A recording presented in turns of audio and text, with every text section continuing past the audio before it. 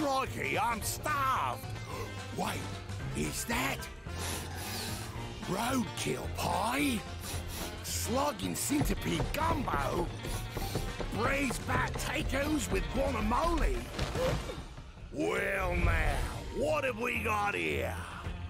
Hi to that vile swill Papa Batfield cooks up in his filthy outhouse. Come on down to Dingo's Diner.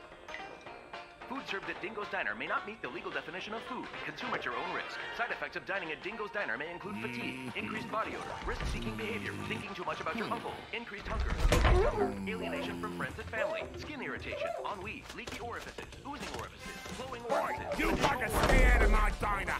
Remembering that girl from high school, what's she up to? Do you think she's happy? And profuse volunteer so you so bad.